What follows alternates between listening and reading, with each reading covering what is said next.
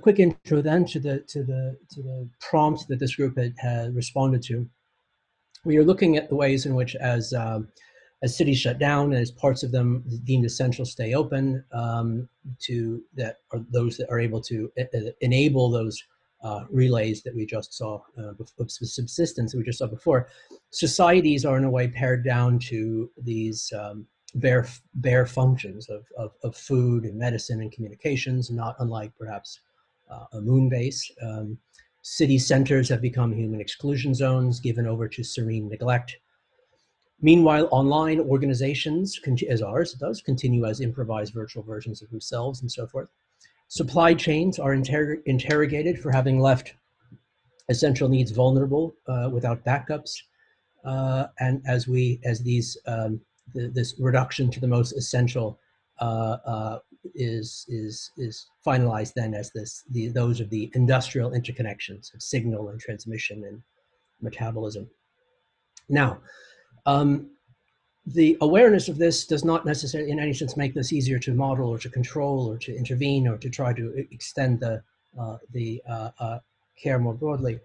As the RNA code of COVID hacks our cells, it in turn starts as we've seen, as a kind of domino effect of consequences that alters not only the movement of people, but affects cycles of energy, materialization, expenditure, and waste in second, tertiary orders of effect. This is, in a way, an example of the ecological principle of trophic cascade, by which the agency of one form of life sets in motion changes elsewhere with outside effect. And that is the starting point for this particular research. What they are looking at is these cycles, but cycles of information, cycles of virality and contagion, cycles of supply chains and materialization and waste, all intermingled, and how questions of resiliency resiliency and efficiency involve both not only redundancy within essential supplies and capacity, but also some degree of control in the cybernetic sense over pathological runaway auto-amplification effects. And through a series of case studies of some of these panic cycles where we see these kinds of accelerations in loops, it becomes clear that they are equally psychiatric as they are logistical. So with that, I'll pass our microphone to the Planetary Metabolism group.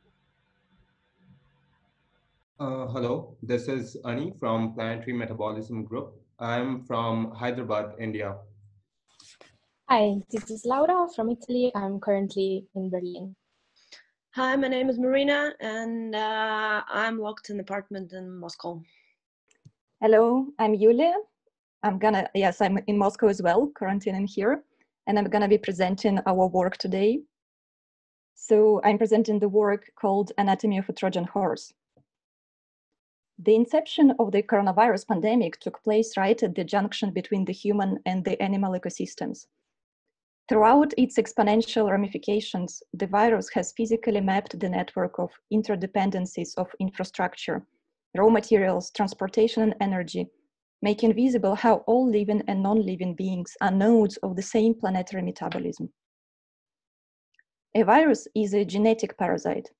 It injects its genetic code into its host cells and hijacks them, turning them to its purposes, to multiply at exponential scale. The behavior of the virus transforms the DNA of living organisms. Virus is an agent that transforms matter through information. The COVID-19 outbreak is the first pandemic to happen in the time of social media, which had a profound impact on the way we consume and circulate information, and contributed to the progressive erosion of the public trust for the media and institutions. An infodemic has been growing and spreading in parallel with the viral pandemic.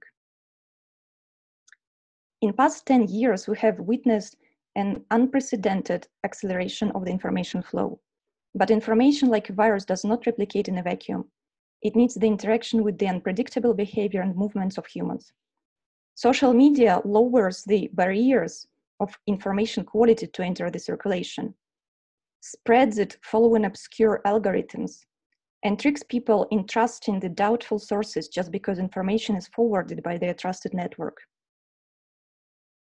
The speed of mediation, accelerated even more by the emergency, creates the crisis as it surpasses what happens on the ground, reduces it, encapsulates it, and sells it as pills of panic to the public.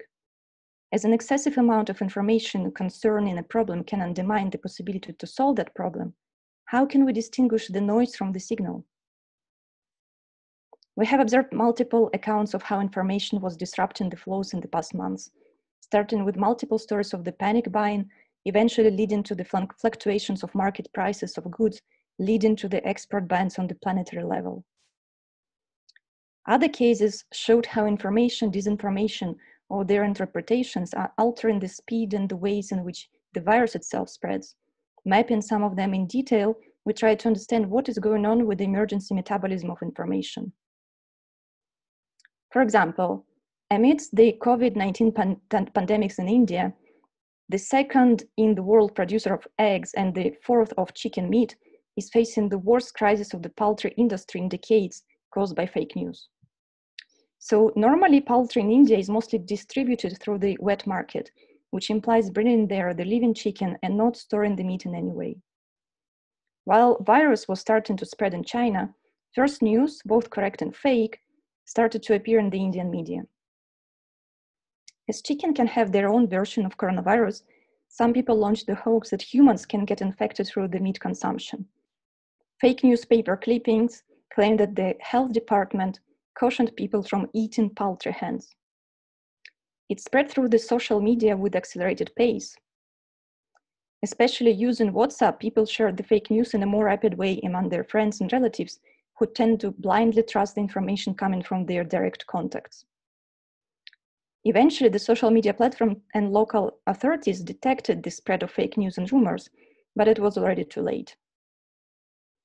Enough people were convinced that chicken meat was dangerous and stopped consuming and put all the industry under pressure.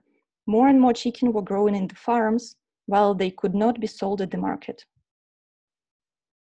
Government intervened, addressing the public to convince them that chicken meat is perfectly safe, but they could not help much. As two things came together, the fake news and the impossibility to store the meat in the wet market distribution model, farmers had no choice but to bury the unconsumed chicken that they could not go on feeding. Absence of income for them means also no payments for all the suppliers in the ecosystem, from equipment producers to soybean farmers, causing the estimated damage of at least $21 million per day. Not all the examples are so extreme, but as we map different case studies, we can understand the underlying similarity in their structure made of the supply chain, regulatory layer, and the virus disrupting the normal flow of events. Normally, on the regulatory layer, information affects the supply chain, controlling the production and how it adjusts to various conditions and prices. Instead, in the current situation, we have the virus layer, which is affecting the regulatory layer, making it turn in the opposite direction. Information coming from the media regarding the virus is accelerating the demand in such a way that supply turns not capable to adapt promptly. The promise of constant abundance made by capitalism is suddenly threatened by the images of the empty shelves resembling the worst community deficit years. Disrupting the supply chains, information is also getting embedded in the overall planetary metabolism. The whole process of the circulation of flows and transformation of energy and matter on the planetary scale. As Kim Stanley Robinson noticed in a recent discussion with us, consumption habits changing is a kind of geoengineering. Therefore, information influencing them becomes a tool of the terraforming. But the virus itself is also a piece of information coded in RNA. So what happens with the system is a double informational attack on the flow of goods. As we observe this isomorphic nature of virus and the information circulating on media, can we think of applying the same epidemiological measures to control the infodemics? We would like to explore various measures, starting with flattening the curve of disinformation transmission, to testing and isolating fake news better on the level of media platforms, Moving to the more broad measures like immunization of the population to misinformation, increasing the level of digital literacy, improving the future preparedness of the infrastructures to pick the weaker signals before it's too late and respond to emergencies more flexibly. We are mapping the constellation of top-down and bottom-up initiatives to regulate the flow of information, detect fake news, inaccuracies, and manipulation. We're looking at a comparative analysis of when information flows from government officials, institutions, mainstream media, and social networks were coherent and consistent to determine the extent of the positive impact on markets and on the spread of the virus itself. As the current pandemic is only one of the possible disasters awaiting us with the coming age of the changing climate, we need to understand how to use information better in the moments of emergency, all in order to find the better ways to regulate the regulator. Thank you. Thank you, guys, for the excellent intervention. So Nicola, one of our core faculty in the program, has been monitoring some of the questions we're posting online. I wanted to turn it over to Nicola to see what we want to address there.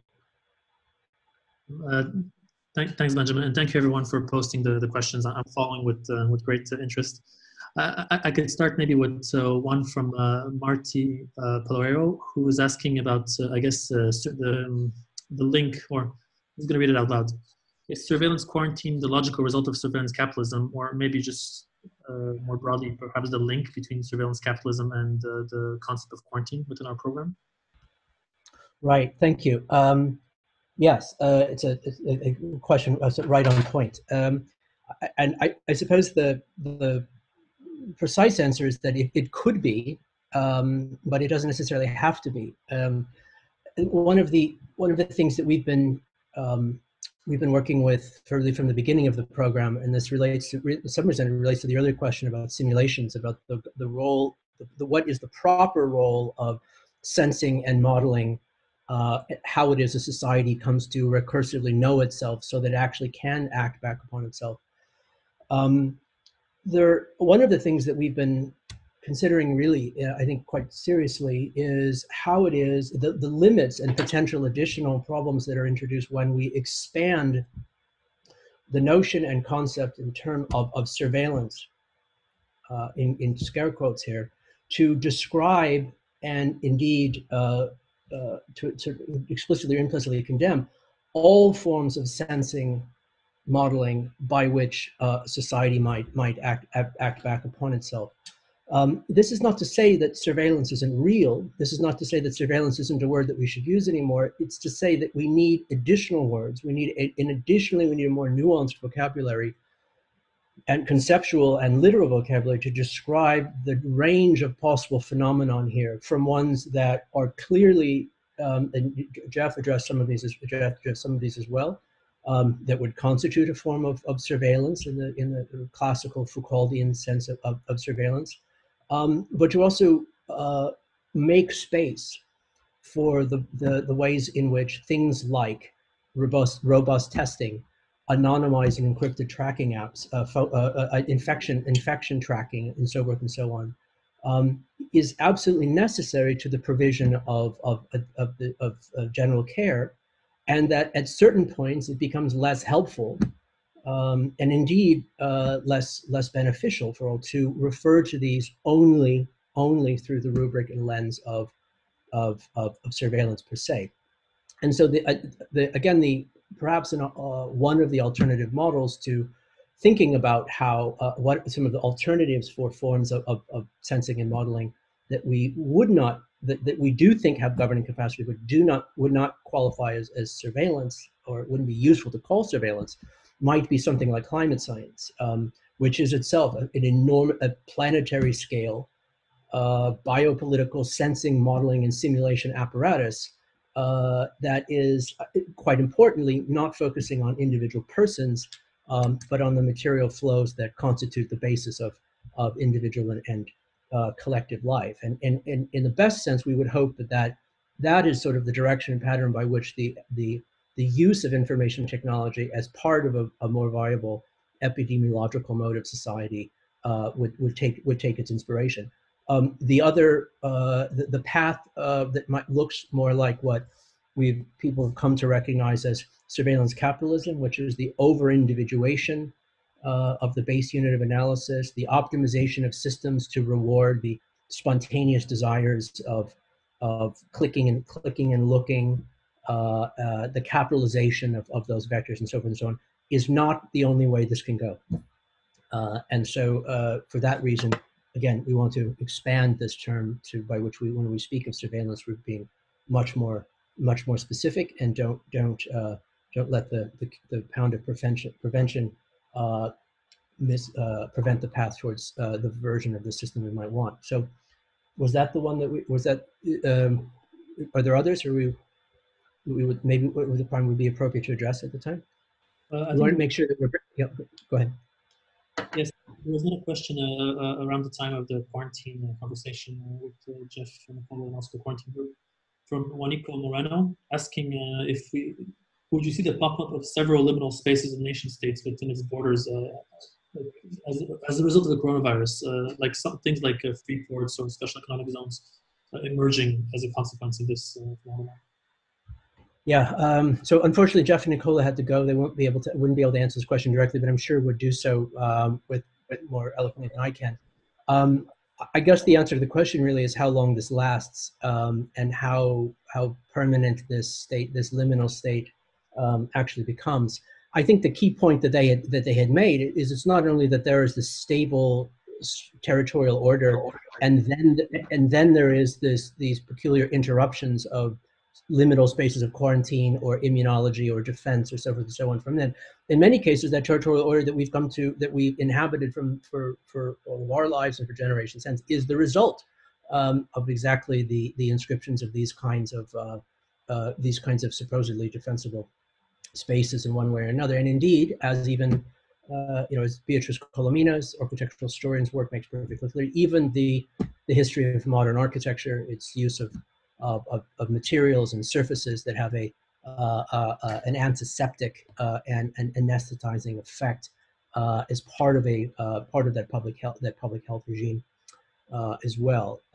And so I guess the range of possible answers we would have here would go from perhaps not at the scale of free ports, at least at the scale of the nation state, to, on the other end, of course, inevitably we will. Because that's how we've been making territory all along, for better and worse. I think that thank you everyone for posting the questions on the chat. I think we probably need to move on to the third blog, but please continue to write everything on the chat, and hopefully our researchers and ourselves can continue to keep the conversation going. Okay, great, thank you.